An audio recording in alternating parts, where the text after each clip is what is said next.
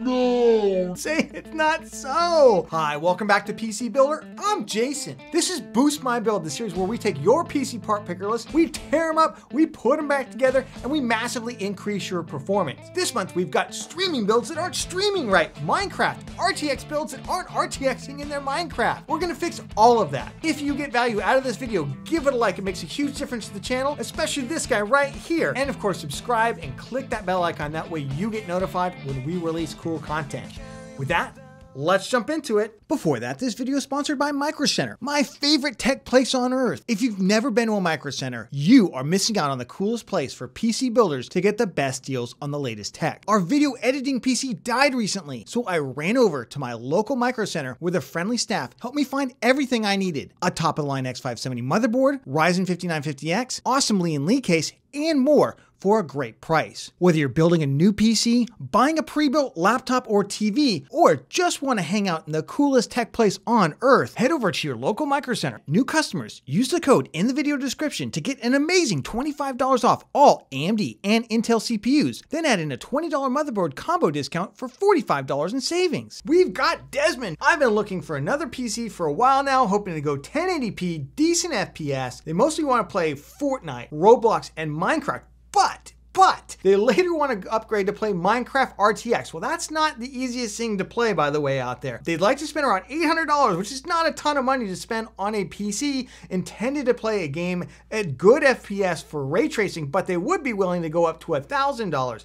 Let's see what you've got. Oh, no. Say it's not so. This is not your fault. This is not the fault of gamers who keep doing this. I squarely put the blame on AMD. So you've got $820, which is a little bit over where you said you wanted to be, but still under your $1,000. And overall, the PC starts off pretty good, but there's a major hole in this PC, which is you've got the Radeon RX 6500 XT 4GB card. This is a terrible GPU. People say, well, Jason, you're always saying how good the RX 6600 and 6600 XT are, and that those are great values. Why is the 6500 XT such a bad GPU? And if you don't closely follow hardware news and the history around this card, you're probably like, big question, right? Okay, here's the thing. AMD gimped this card. This is a laptop GPU that they basically spun up to create a desktop GPU. They didn't create its own die, and as a result, it only has 4 lanes. That big connector at the bottom that has 16 lanes of bandwidth,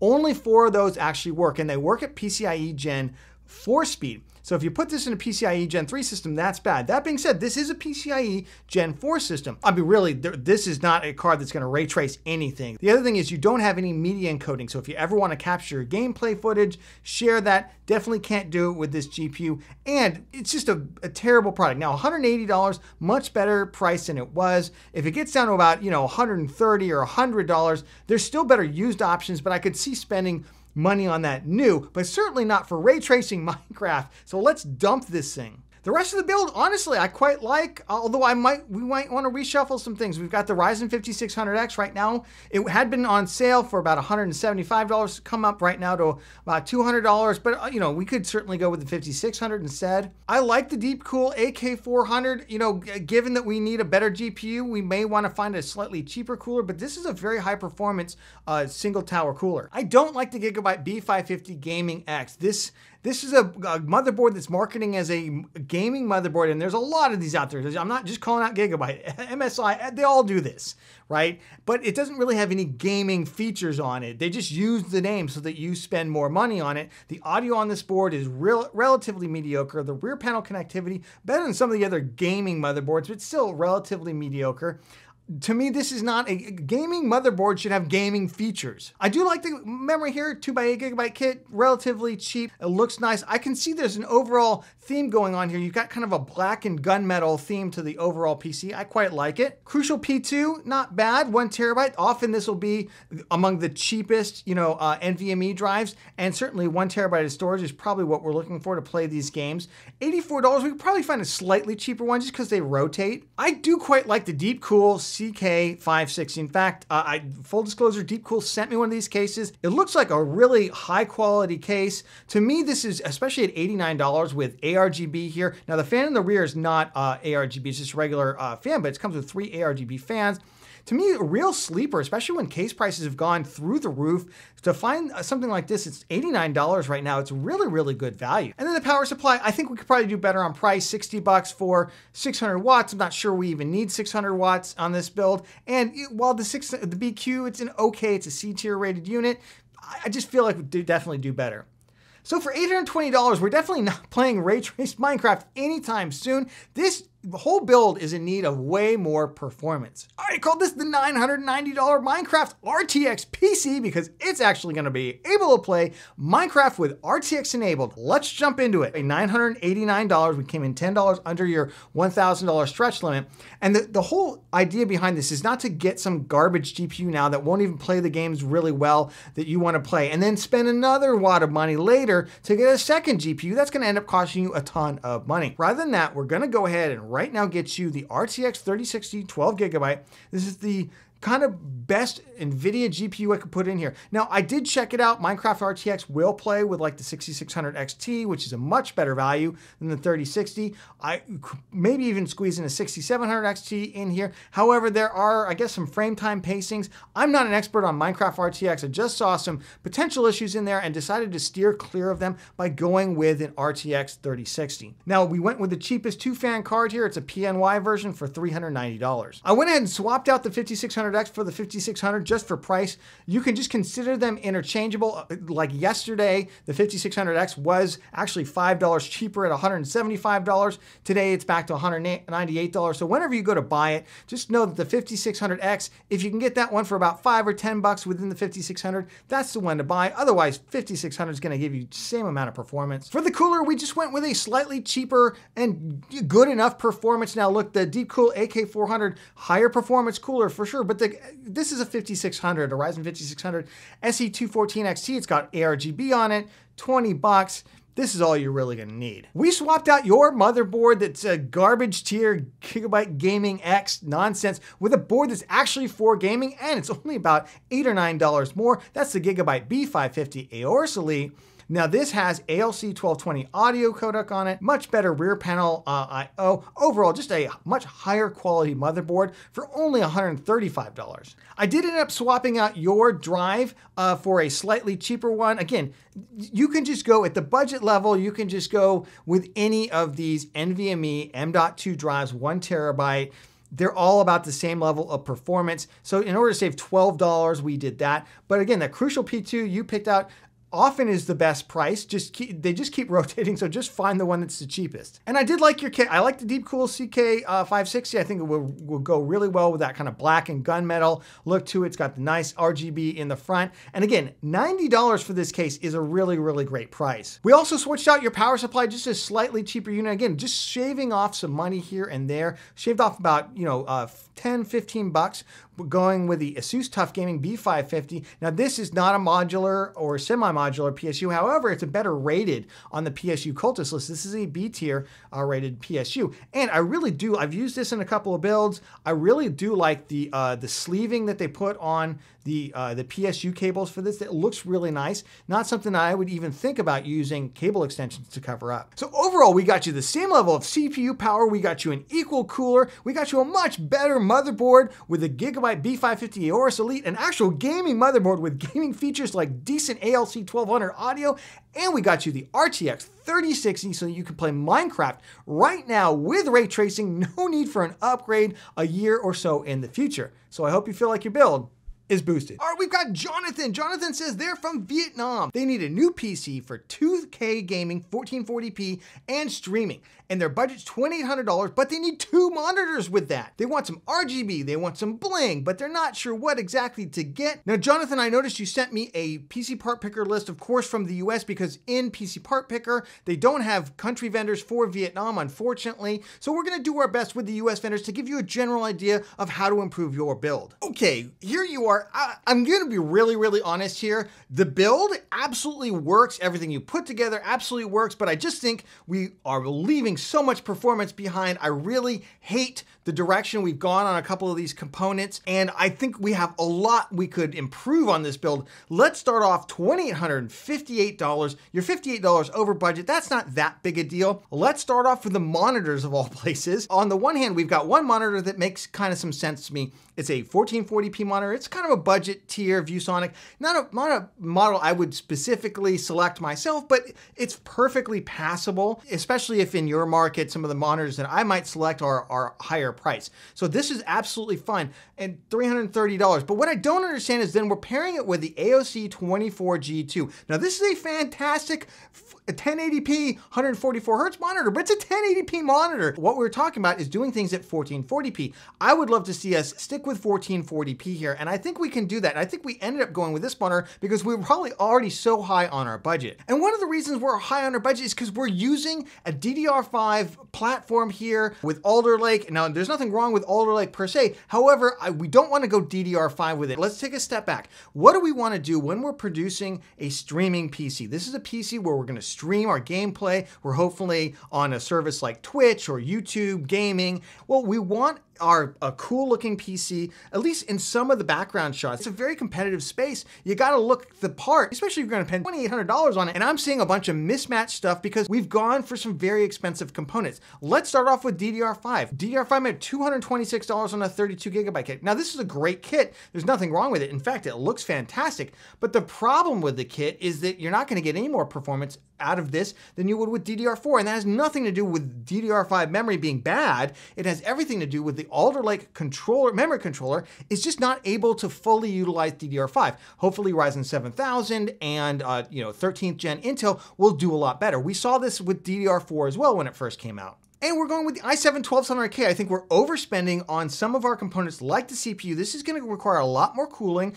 potentially going to make a lot more noise in the background when you got a microphone not too far away from your face and your PC. Probably not the best choice when we could have gotten away with a much cooler and cheaper CPU. I love the Cooler Master ML240. However, I just question it with the i7-12700K. And then, of course, we've got a very expensive ROG Strix Z690F game. The motherboard's fantastic, absolutely fantastic, but it's also still very, very expensive, and the ASUS boards have not come down the way other Z690s have. There are other Z690 boards with similar feature sets. They might not look as cool, but they look pretty cool for not that much money. I don't mind the drive that we got, but I just question why we only got 1 terabyte of space. This is something, especially if we're gonna end up editing our own video and storing a lot of this stuff, I think we want at least 2 terabytes of storage. I don't understand our thought process here. We went with an RTX 3080 10 gigabyte card that's an expensive one, the ROG Strix one. Now, here's the thing is a lot of these 3080 10 gigabyte cards, the production on them is decreasing. Most of the cards now going to 12 gigabyte as far as I can see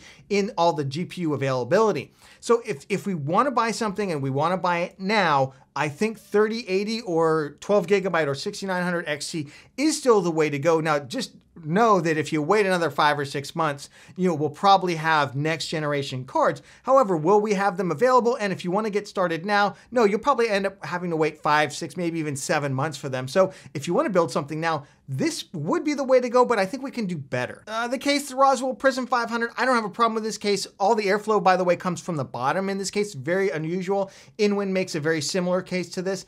I don't love it. It's not the showpiece that we want. Power supply is absolutely fine, but for $2,858, I just feel like we're leaving so much on the table because we didn't fundamentally understand what our goals were for this streaming PC. All right, I called this a $2,800 1440p gaming and streaming monster with 2 awesome monitors. Yes, we did finish out at $2,800. We're like $4.87 over. I hope that's okay. And hopefully you'll be able to find similar parts in your market. We're looking to have an awesome set piece in our stream so that when people join our stream, it looks like we know what we're doing in terms of being a cool gamer. I went with more of a matte gray and kind of all white finish to this and a lot of RGB that's going to look really, really nice, and we're going to be able to easily coordinate it. Let's start off with the monitors of all places because I just wasn't happy with the monitors that we had.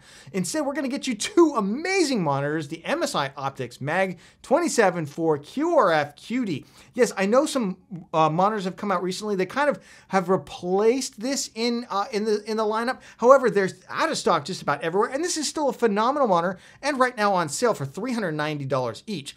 These are high quality monitors. These are, I would consider these mid-range to the upper tier of 1440p in terms of the quality, the color gamut, the response time, all of the traditional things that you look for in a monitor, and we're gonna get you 2 of them. We're able to get you those 2 monitors because we're gonna go down on the CPU to an i5 12600K with DDR4 memory. 12600K, remember this has 6 performance cores and 4 E-cores. That's plenty to run your game and your stream at the same time. Absolutely no reason to go with the 12700K that only adds 2 performance cores and adds a lot more cooling to our CPU, which we don't really want. We don't want a lot of noise in this thing. We want it to run nice and cool in the background and look awesome. You can save a little bit of money by going with a KF, but again, we get some benefit when we do video encoding, during video export, during video editing. So I went ahead and got that instead. But if the KF is significantly cheaper and you're not going to do a lot of video exporting, then go ahead and grab that instead. Again, sticking with our all-white theme, I just decided to stick with your cooler. It's a phenomenal cooler. It looks amazing. And I think the 12600K, this is not going to have any problems with whatsoever. Sticking with that white theme and DDR4 cheaper, for $112, we're going to go 32 gigabytes of DDR4 3200 CL16 memory. It's a 2x16 gigabyte kit. It's going to look absolutely amazing. RGB on these looks really, really nice. And 32 gigabytes is going to give you plenty for streaming or video editing now and in the future. Now we're tying this whole thing together with a Gigabyte Z690 Gaming X. This is like a $200 motherboard. $200 for a motherboard with the same feature set as the one that you were gonna spend nearly $370 on. That's a lot of money that could go to other components, and we're putting into those components to get you more performance or aesthetics. If you don't like the Gigabyte Gaming X for some reason, you can get like the MSI Tomahawk Wi-Fi board for about the same price.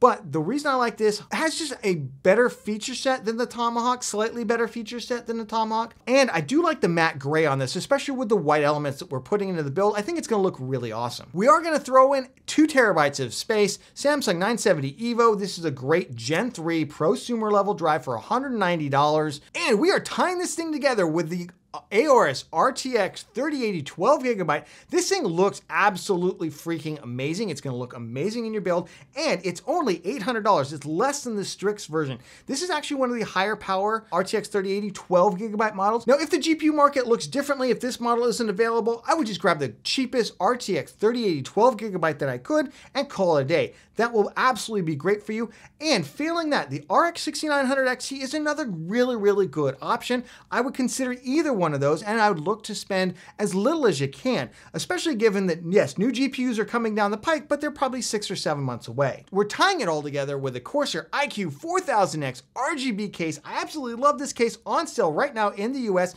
for $125-ish. Really gonna look great on your stream. I stuck it out with your power supply because 1000 watt PSU EVGA Supernova. This is a great unit. I've got one in a build right over here. Does really well, and for $140, it's a pretty good price too. Cooler Master fan. This is for the rear exhaust. This will tie it all together with that cooler. And for $2,800, just about even, we're gonna get you a lot more performance. We got you an RTX 3080 12 gigabyte. We got you a cool looking build where all the aesthetics are actually gonna match. We came down to a DDR4 platform that's gonna give you great performance while looking amazing. And we got you a much better case and other aesthetics, along with those cool monitors, those amazing monitors. So I hope you feel like your build is boosted. Thank you for joining us on this month's Boost My Build. Let me know down in the comments, what did you think of the build? And of course, remember, if you got value out of this video, give it a like. It makes a huge difference, especially this guy right here. And of course, subscribe and click that bell icon. That way you get notified when we release cool content. Of course, if you missed our earlier Boost My Build from this month or any of our other episodes, check them all out right here. Go through Boost My Build, have a lot of fun, and we'll catch you on the next one.